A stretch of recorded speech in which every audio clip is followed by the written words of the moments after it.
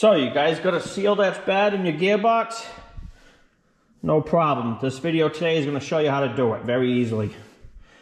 One way to know if you got a problem with the seal is obviously it's leaking. Okay?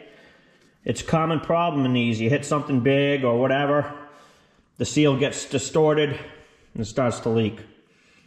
I'm going to show you guys how to do this very easily. No need to take it to the dealer and spend a bunch of money. This will take you about 10 minutes of your time. Alright, so here's what you're going to need. You're going to need a 788029 oil seal from Peerless. Peerless is the manufacturer that makes these gearboxes. It looks just like this. You're going to need a deep socket, which is going to go over this shaft here to tap your new seal in. You're going to need a pair of snap ring pliers. These pliers here are going to get this snap ring off of the box itself. And you may need a flathead screwdriver to help aid getting this off, okay, once you break it loose with the snap ring pliers. There's one other thing that I don't have here that I'm going to grab in a minute. It's going to be a hammer. And that's going to be to lightly tap on this socket. Once you get the new seal started, tap it on this socket to make sure you put the seal in evenly, okay? So let me get that now. All right, so first things first, you want to take your snap ring pliers, you want to put it in the hole to the actual snap ring itself, and then you want to squeeze. This is going to compress the spring.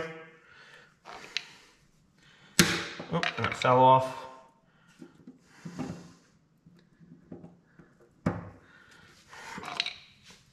Now that I got the spring compressed, once I get it recompressed,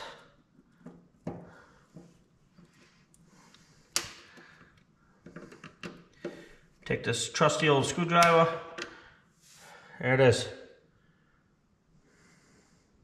There's the snap ring. That's step number one.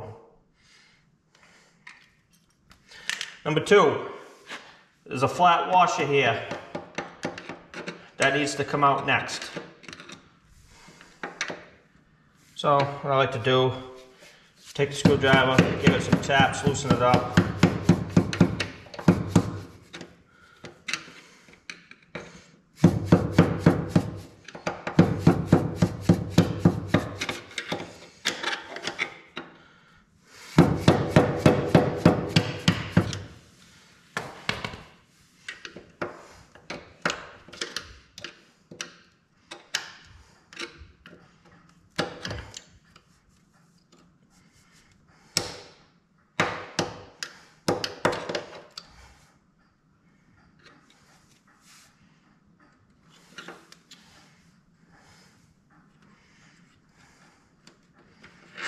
Okay, there's the washer right there. Now the last step is getting the seal out, which is this one right here. So I don't have a seal puller, but I'm going to show you how I get the seal out. I'm going to drill a hole here and a hole here. And I'm going to put a self-tapping screw in there, a metal one, and that's going to thread into there real tight. And it's going to enable me to pull out the seal. So let me show you how that's done. Okay guys, I got a small drill bit here, as you can see. You don't need anything big. You want to drill the hole smaller than what your screw is, so when you put your screw in, it's got metal to bite into. I'm going to drill on this side here. I'm going to drill a hole on this side here. And I'm going to thread my screw in.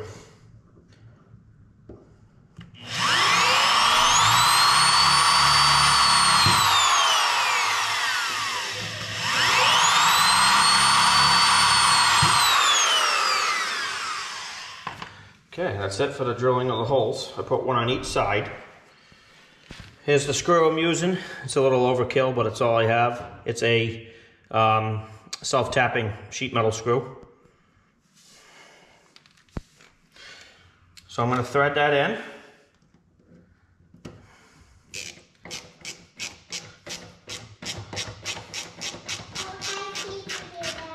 You saying hi to YouTube, buddy? Oh yeah, the seal's already starting to come out.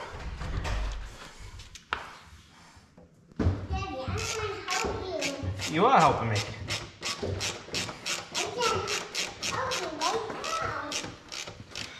All right, so the seal's already like halfway out. The screws that I put in there are long enough to where it's actually pushing the seal out.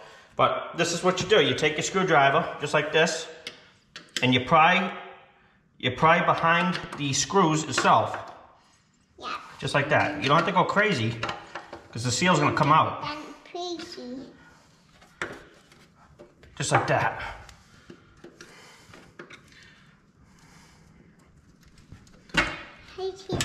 And of course you're gonna lose some oil. That's fine.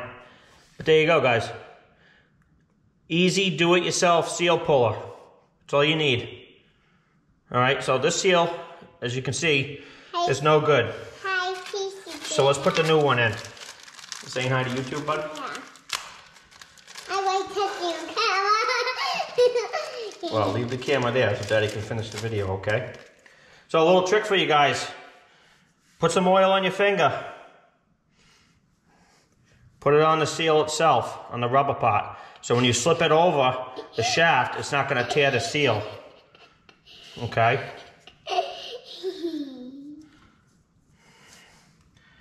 So when you go to put it on, it goes on like this.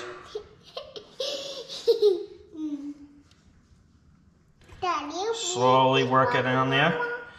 You made it? What's that, buddy? You made my guacamole? This is your guacamole. See how I got the seal started?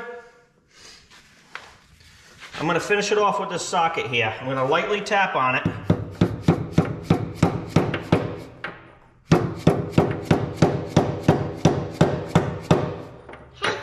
You see the seal starting to go in, guys? That's what you want to see.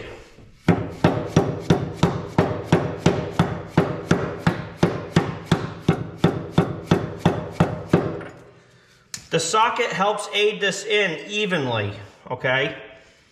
Because the last thing you want to do is take a screwdriver like this and start hammering it in, because you're going to poke a hole through this metal casing. You're going to dent the seal. That's not what you want to do.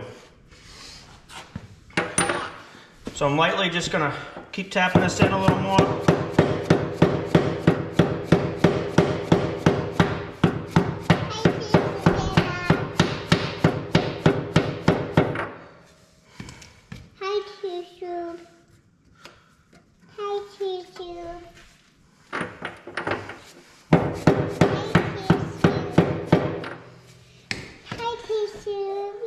And that's that, guys. That's how that's done. And take your finger, make sure you got a good seal around the shaft here. Make sure nothing funky's going on with the gasket, which there isn't. I can tell by looking at it.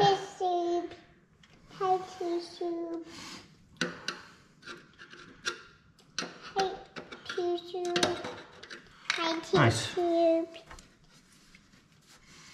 So that's how that's done.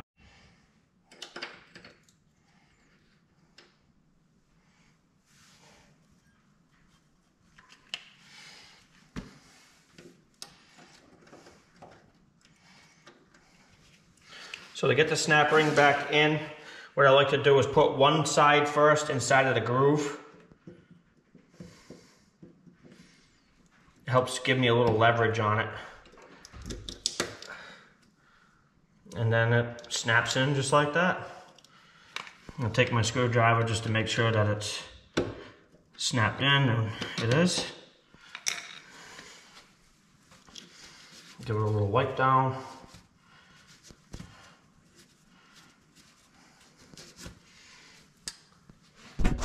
Wipe up my little bit of a mess on the floor.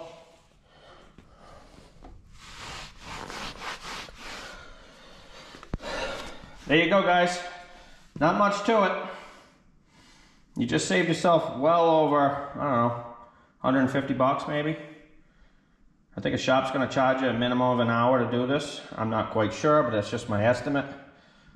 So if I can help you guys save money, that's what my channel's all about. All right, guys, thanks for tuning in. If you have any questions or comments, drop them in the comment section below. I'll be glad to hear from you. And I'll see you on the next video. Thanks.